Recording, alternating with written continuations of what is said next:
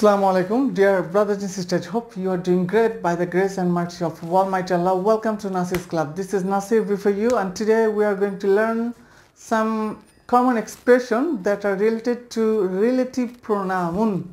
Dear brothers and sisters, আজকে আমরা relative pronoun এর 12তম ক্লাসে চলে এসেছি। তোমরা যারা আগের ভিডিওগুলো দেখোনি সেগুলো দেখে নিতে পারো চট করে, দেন এই ভিডিওটি দেখতে পারো। তবে অবশ্যই relative pronoun এর যে প্লেলিস্ট রয়েছে সেখানে 1 2 3 4 এইভাবে ক্লাসগুলো দেওয়া হয়েছে, তোমরা সেগুলো স্টেপ বাই স্টেপ সিরিয়াল অনুযায়ী দেখতে থাকো। সো চলো সময় নষ্ট না করে আজকের ক্লাসটি শুরু করি। প্রথমে হচ্ছে দ্যাটস হোয়াট মানে কি?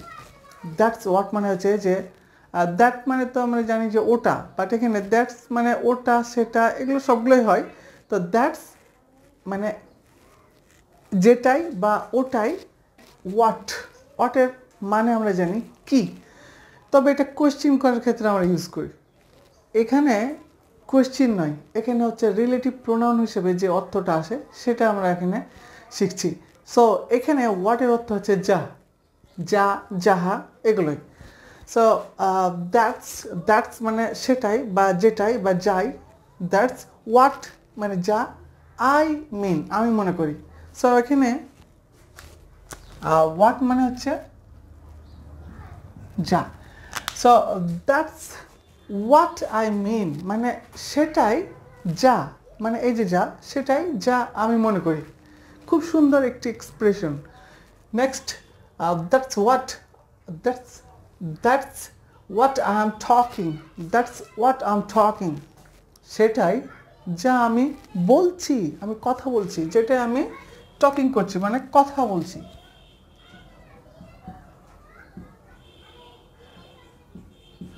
Next that's what you wanted to let me no, তুমি কোনো কথা বলছো, কোনো কিছু বোঝাচ্ছ আমাকে, সো এই প্রসঙ্গে তখন আমি বলছি মানে তোমার কথা শেষ হয়ে গেছে, শেষ মুহূর্তে আমি বলছি that's what you wanted to let me no, বা that's what you wanted to tell me মানে সেটাই যেটা তুমি আমাকে বলতে চেয়েছিলে।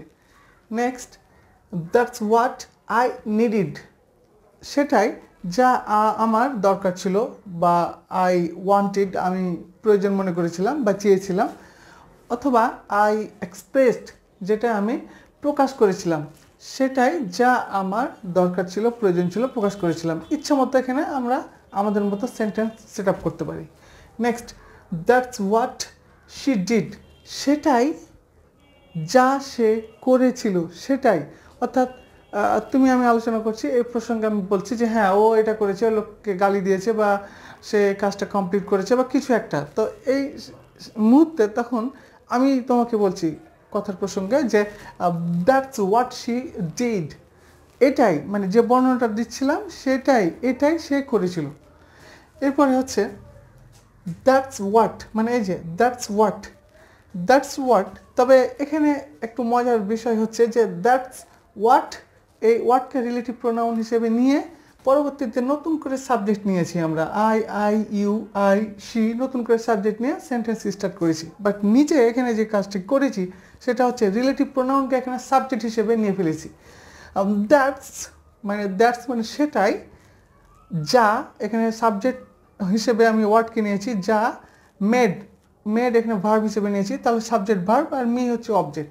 তাহলে বিষয়টা এমন দাঁড়াচ্ছে যে that's what made me crazy, সেটাই যা আমাকে পাগল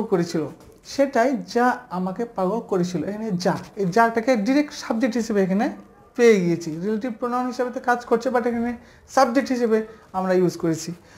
দ্যাটস হোয়াট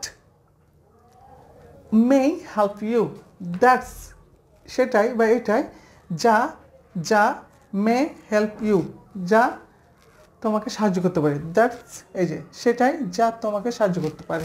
প্রিয় শিক্ষার্থীরা, এই ভিডিওটি নিশ্চয়ই তোমাদের জন্য অত্যন্ত গুরুত্বপূর্ণ। সো ভিডিওটি ভালো লেগে থাকলে শেয়ার করে দাও, লাইক করে দাও, আর তুমি নতুন হয়ে থাকলে সাবস্ক্রাইব করে দাও আমার চ্যানেলে। ভালো থাকবে, সুস্থ থাকবে। নেক্সট ক্লাসে নেক্সট কিছু নিয়ে আবারও 13তম ক্লাসে দেখা হচ্ছে।